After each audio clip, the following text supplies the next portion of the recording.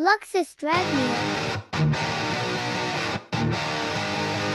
Hello everyone, and welcome back to my channel. Today, we're going to speak about some other off-brand anime. If you enjoy harem and vanilla-related content, check out this new video I just posted. With that said, let's get started.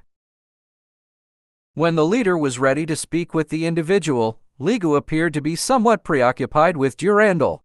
A few moments later. After defeating Durandal, Ligu met the leader and they began to drink together. However, Ligu informed the leader that he wanted to go immediately, and the leader assured him that he could do whatever with Durandal because he had defeated Durandal. However, leader only wanted to occasionally drink with Ligu. End of flashback. She recognizes that everyone feels hot, so she doesn't accuse Durandal of doing so out of lust, but she is aware that he has his own reasons for feeling that way. She was somewhat startled to learn that Durandal truly liked Ligu, as she had assumed that Ligu was special or something. And even though he was Velkian, the leader continued the conversation after drinking some beer, saying that he was the one who brought wisdom, but Ligu corrected him, saying that he wasn't particularly intelligent because he was only rated third in Japan for liberal arts colleges. At that point, it seemed the leader realized his unique perspective and he changed the troops' attitude toward his job. And so the leader told him the idea he made that fixed the matches turn into a form of entertainment because in the war all it provided was senseless killing and that she did not like that, and he came up with that. And she also said that in this Thunder Troop all they do is everything as long as they are having fun, and they were really glad that he joined them. So after that, the waiter gave the food a Japanese style,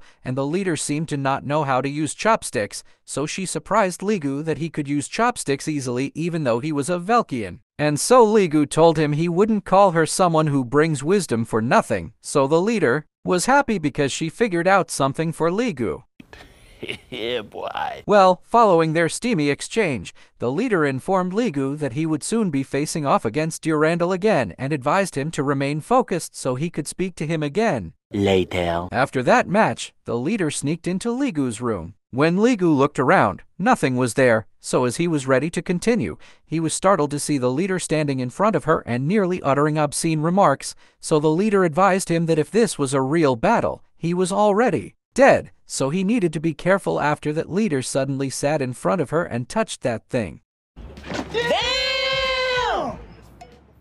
And as Durandal attempted to see Ligu, she witnessed the leader and Ligu engaging in that activity. The leader was as shocked as Durandal to see that. And that concludes today's video. I'll continue this off-brand anime to show you what happened after Durandal saw them. As I always said, if you guys have any suggestions for other off-brand anime to watch or want to comment on this video, please do so in the section below. Thank you for watching, and I hope you'll subscribe to my channel. Thanks for watching.